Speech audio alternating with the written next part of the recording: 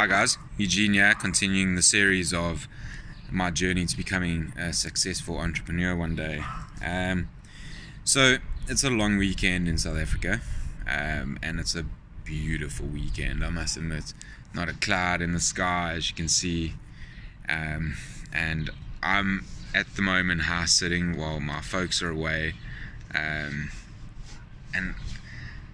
I know some people where my folks live, and I've been invited out yesterday and again today, and because there's a festival happening here, etc.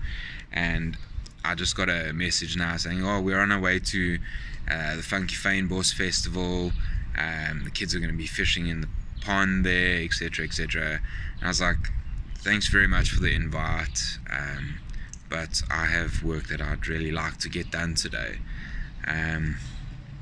And that's the thing, I know what I want from my life, and I know how much hard work needs to be done. And I also know that while everyone else is out having a good time and I'm sitting grinding away, I'm achieving my goal that much quicker. Like for instance, a story that resonates with me quite a lot is Sir Redgrave. He's a 5-time Olympic gold medalist for rowing, and they interviewed him the one time while I was living in London, and they said to him, do you train every day? And he said, yes, every day. And they're like, even on Christmas? He said, yes, even on Christmas. And they were like, but why? He said, because I know that when I'm out there grinding away, my competitors are at home with their family resting. Not quite the same, 5-time Olympic gold champion.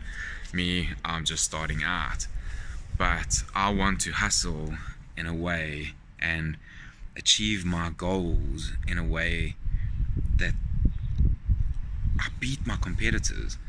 I beat any, I am too driven to not succeed. So if I have to sacrifice the next few years to become an entrepreneur one day, then that be the case. As I've mentioned, my level for entrepreneur is way higher than a lot of people set themselves up for. A lot of people call themselves entrepreneurs, and I don't believe they own their title. Yes, they might be a business owner or own a company or whatever the case might be, but no, that's not how it works.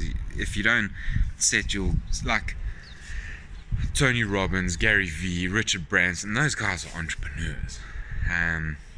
These people that you find on YouTube claiming to be entrepreneurs, I'm sorry guys, some of you are doing really good jobs, but it's the bigger picture, it's the long-term goals.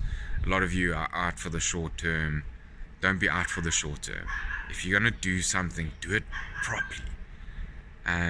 It's the same as with crypto investing. A lot of people are, the price. This is a long-term thing. Anyone that's scared about the price now doesn't understand what's actually happening. So yes, this is my beautiful Sunday afternoon. As you can see, not a cloud in the sky, and yeah, I'm gonna go back inside and I'm gonna carry on grinding. So have a good day guys, take care, and I'll see you on the next video.